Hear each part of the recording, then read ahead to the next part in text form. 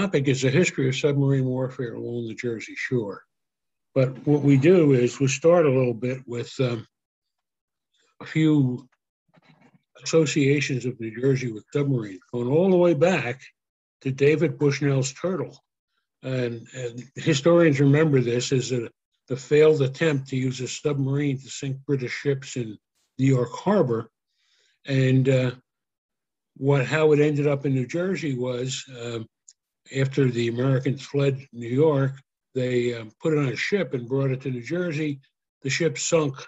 And so now the remains, if there are any left, of the Bushnell's turtle are at the base of the George Washington Bridge.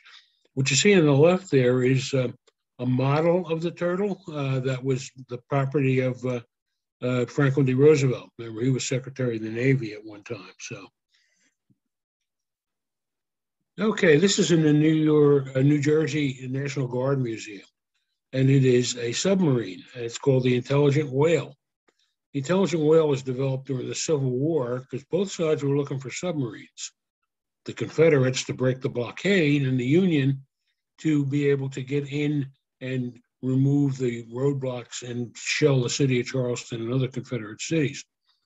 So this one, a guy named Merriam from Connecticut came up with it, and he got some investors from New Jersey to fund it, and they built it in New Jersey. And so we ended up with it because the Navy contacted us some years back and said they didn't have any room for this anymore, and it was a New Jersey identified artifact. Did we want it? So we said yes. And therein lies the rest of the story with this guy, Oliver Halstead. Oliver Halstead was probably the biggest full-time lobbyist during the Civil War. He was from New Jersey. He had a rather sketchy reputation as an attorney, also in the gold rush of 1849, and he went down to Long Branch in the summer of 1861, and got to talking up with Mary Lincoln's entourage, and got a place in there, and got down to D.C. and then started lobbying for ammunition makers, gun makers, ship makers, whatever.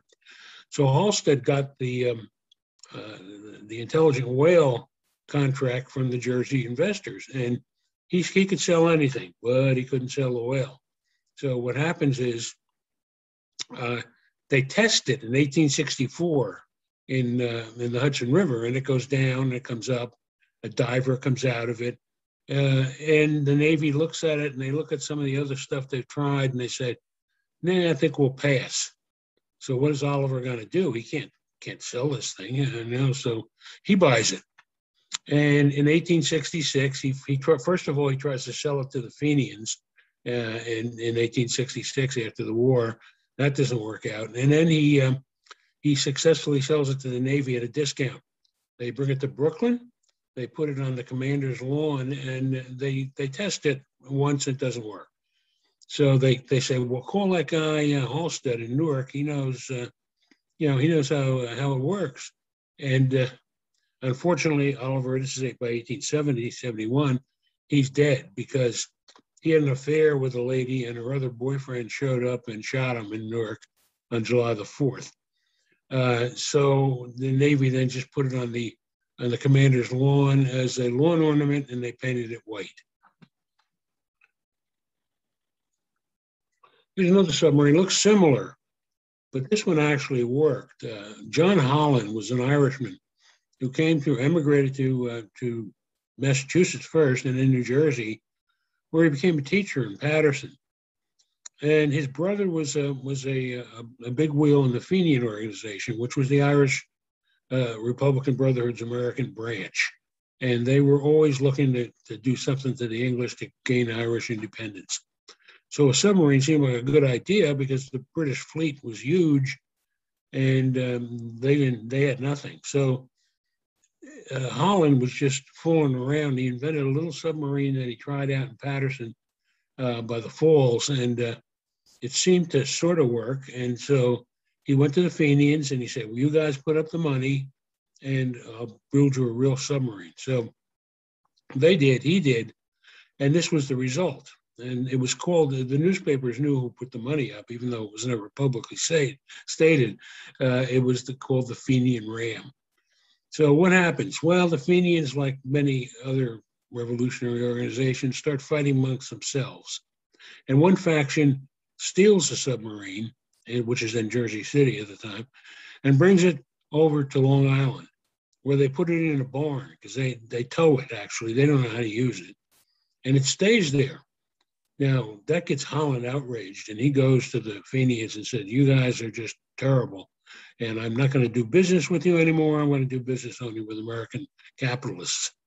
So when do we see the submarine again? Well, we see it in 1916, after the uprising in Dublin on Easter Sunday, and they bring it out and put it in Madison Square Garden as a tourist attraction, and you can contribute a quarter to the welfare of the Irish rebels there.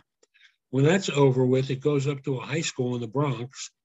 And then in 1923, I believe it is, a guy from Paterson buys it and says it started in Paterson and it's got to come back to Paterson. So he brings it back, and they store it down by the river.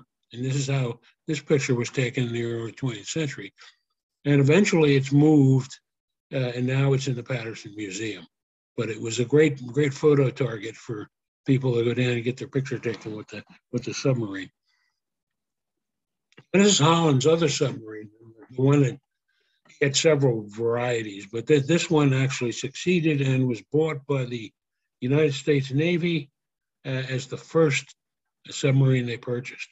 And you see Holland there in the corner looking up out of the hatch. And in 1909, they bought it. Holland dies in 1914.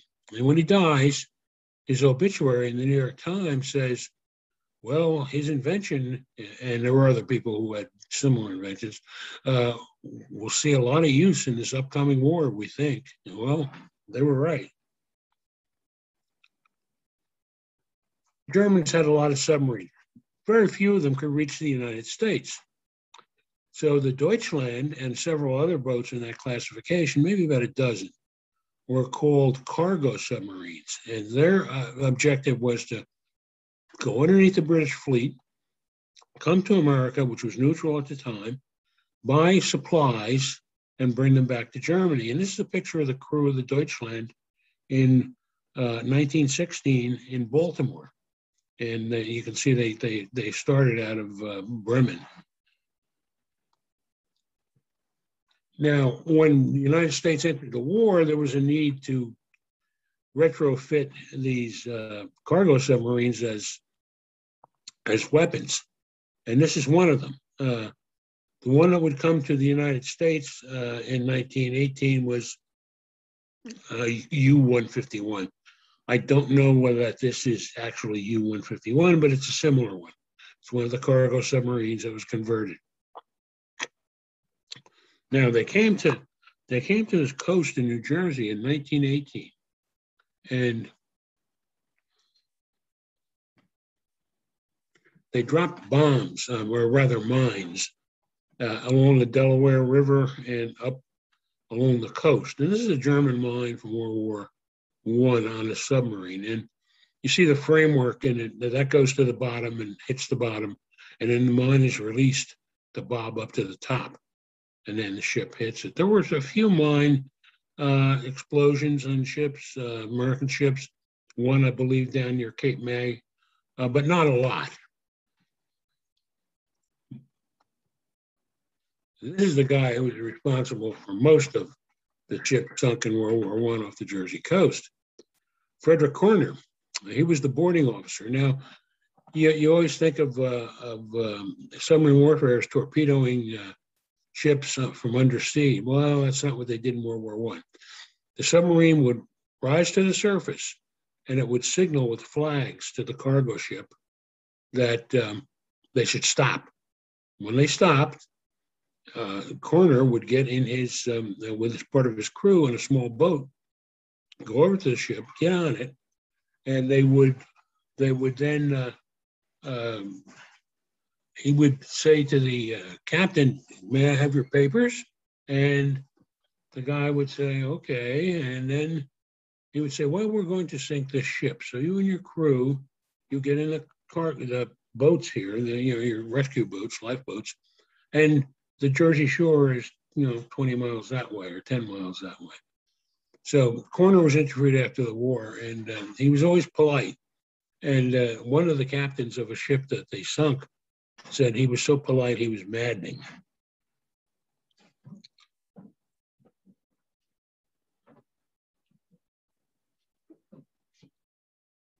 This is one of the ships that they sunk. They would place explosive charges all around the ship and then blow them up. And sometimes they had to fire a few rounds from their deck gun to finish the job. And some of them were sailboats, actually. And one Sunday in 1918, 7 ships were sunk on the same day. And then it got people's attention. But it became somewhat of a tourist attraction. In Asbury Park, hundreds and hundreds of people ran down to the boardwalk because they saw there were U.S. planes up there looking for this submarine. And it was entertainment. It would be far different in the next conflict. Here's a picture of the German postcard, rather, of the crew leaving a ship after they have decided to blow it up.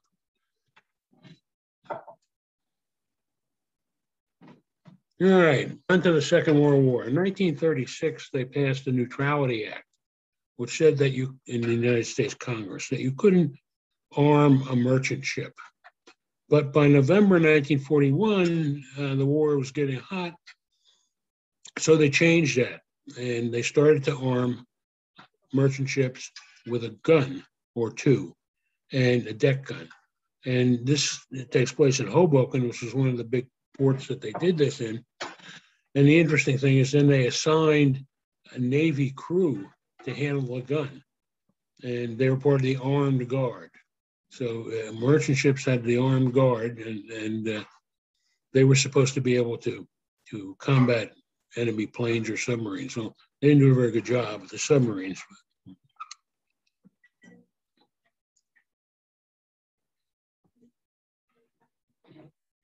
When the war starts, when we get into it, Admiral Adolphus Andrews is responsible for the East Coast, which includes New Jersey, of course. And Andrews gets intelligence from the British who have broken the German code. And they say there's submarines on the way to the United States. This is in January of 1942. So Andrews petitions for boats and anti-submarine warfare devices and training, and he's ignored. Why is he ignored? Well, this is one of the boats, by the way.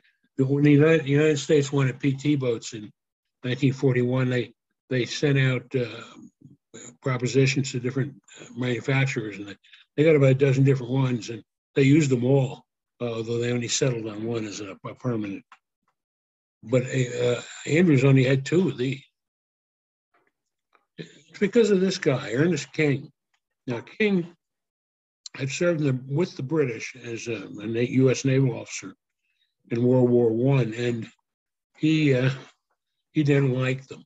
So when the war starts after Pearl Harbor, he tells President Roosevelt and said, look, this war is going to be fought in the Pacific by the Navy, not in the Atlantic. And so he starts shipping ships out of the East Coast over to the Pacific. And he ignores any instructions for convoying or other defensive measures along the East Coast. And so at the end of January, what the British told us came true. And there was a ship, it was a Norwegian ship. And this is a German World War U-boat. These U-boats could come all the way to America. They didn't need a cargo one. And this is the Varanger. The end of the Varanger was an oil tanker. It was a Norwegian ship. Now, Norway had been conquered by the Nazis, but there was Norwegian diplomats in the United States, and people at sea. And so we contracted with them, and the Germans torpedoed the ship. Now, interestingly, everybody in the crew got off alive, including the crew's pet dog. And it sunk west of Atlantic City. Now, they got into lifeboats and they started paddling towards Atlantic City, but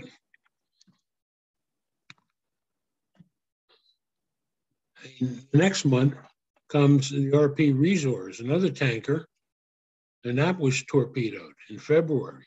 So it burned. This picture was taken by U.S. News people, and there was no censorship at that time. They went out and they hired a fishing boat, went out of Manasquan, and went out to see the ship a few miles offshore, and took this photo.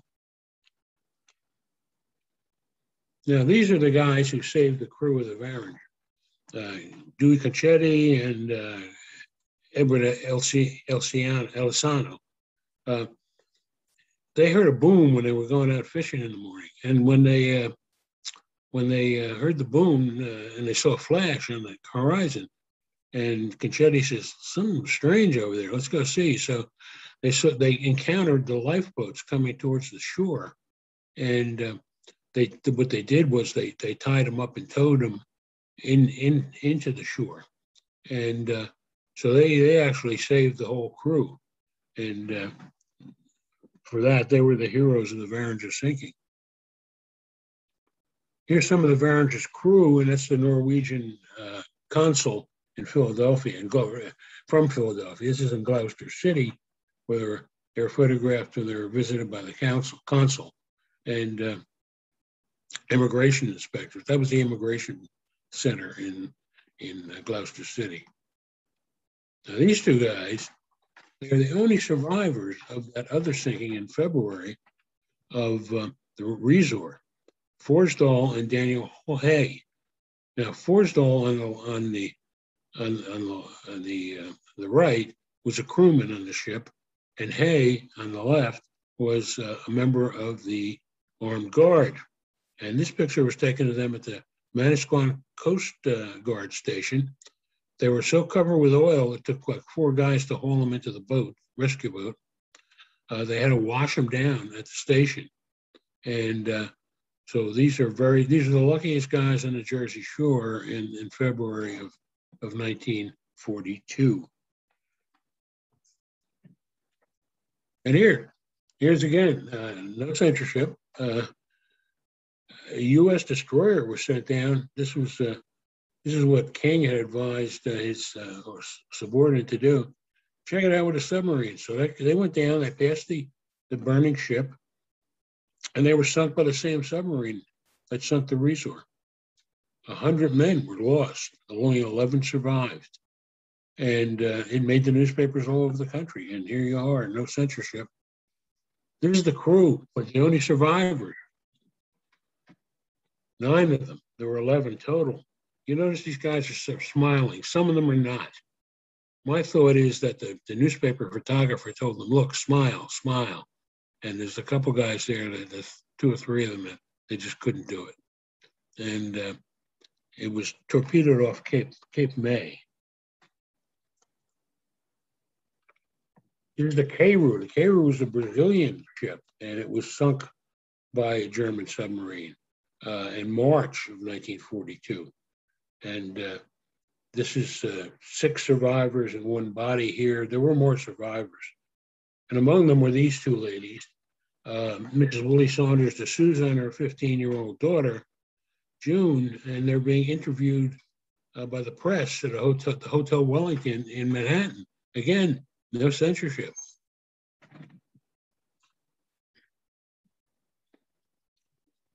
This is Captain Torger Olson of the Gulf Trade. There's another ship that was sunk that month.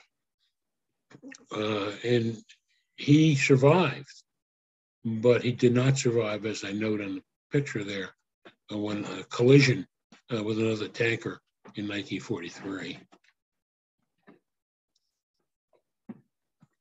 So now they begin to say, well, I guess we should do something here. So they start getting volunteers and fishing boats to go out and look for subs, yachts. I remember Ernest Hemingway down in Cuba he had his yacht, and he was going looking for submarines. Fortunately for him, he didn't find any. These are volunteer sub spotters. Also started to bring in blimp to light Dickhurst, and the K-class airships had commo equipment, instruments for night flying, and radar, and they were armed with 4 depth charges and a 50 caliber machine gun. And so there were 10 men in each crew. So they go up there. So things begin to change in the summer. There's a depth charge going off. By the way, with that destroyer, they had their depth charges on there, and they had them armed before they dropped them. And so when the ship went down, when it reached a certain depth, the depth charges went off and killed more guys from that crew. Okay, so now we have New Jersey National Guard, which have been called to active duty in September of 1941 and was stationed at Fort Dix, and they did various maneuvers around. Here they are on the beach at Asbury Park.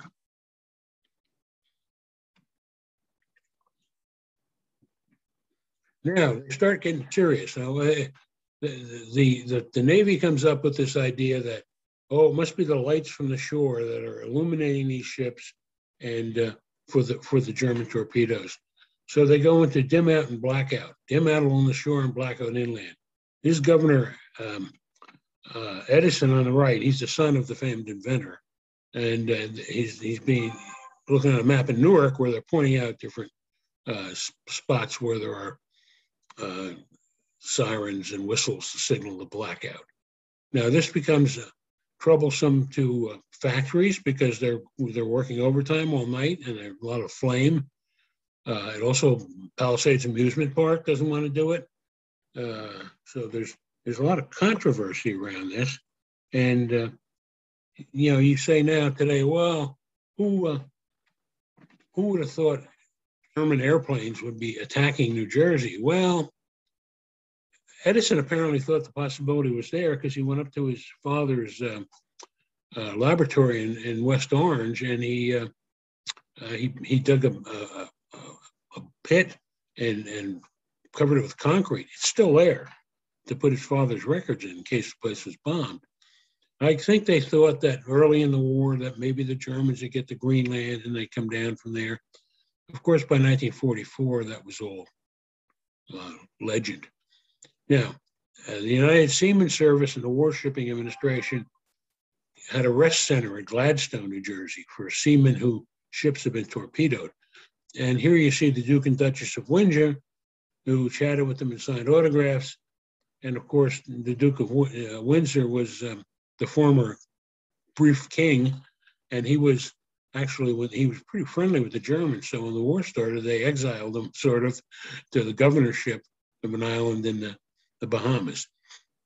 So in order to do his part for the war, he used to come to New Jersey.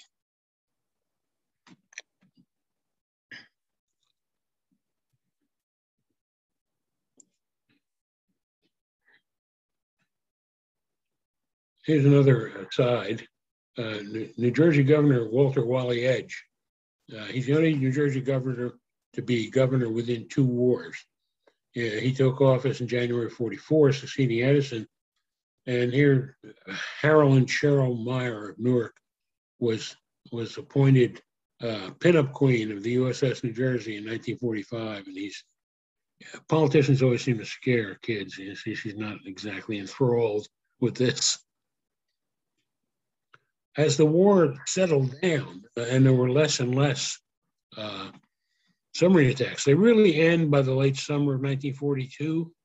Nobody's going to know that at the time, but they do, because the Germans are now going to concentrate on ships, transports, hauling supplies and troops to Europe. And so the shore starts to open up again. Bradley Beach Dad's Club here was servicemen on leave could go in. That's right on the beach. And I think another thing, there was a big controversy between, of course, the Navy and and the state and the Navy kept complaining the state wasn't doing their part, especially along the shore. So Governor Edison got his defense guy and his chief of the state police, put them on a boat, and they went down the coast, and they reported to him. And they said every place was dark, a little bit of light from Atlantic City. So then when we got to Cape May, the naval station there was lit up like a Christmas tree, and the chief of the state police said yes, and my guys stopped several Navy officers driving with their headlights on.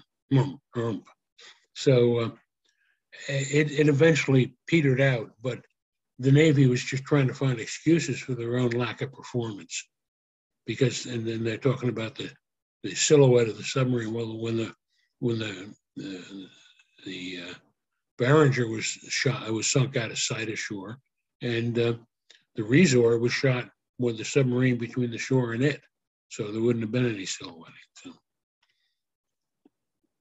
And here's Bradley Beach in 1943.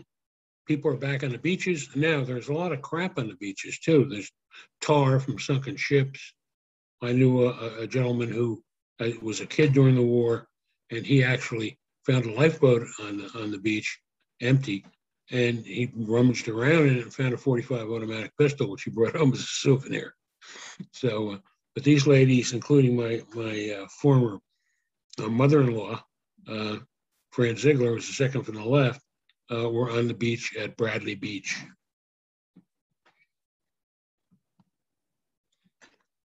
This is Ocean Grove, a quiet community in 1944, and you can see very quiet, no problems. Now, there are a lot of legends on the Jersey Shore about, submarines. I wanted to talk to one guy, and he said, well, you know, my grandfather was fishing in Raritan Bay, and a submarine came up to the surface, and they said hi to him, and then they left. And then the other was that there were Germans landing in rubber boats and buying groceries in local stores. Hardly likely. Number one, there were no showers or bath facilities on submarines, so these guys in their clothes would have stunk like hell. They didn't speak English, and they wouldn't know where to go to a grocery store if they landed. So, you know, all those myths came up over the years. Now they're based, I think, in the reality of submarines landing two groups of 4 each saboteurs, one on Long Island and one in Florida. And the guy that they were supposed to contact with was a guy in Newark, New Jersey, Emil Ludwig Krepper. He was a former Lutheran minister who is now a bookkeeper for a couple of bars in Newark.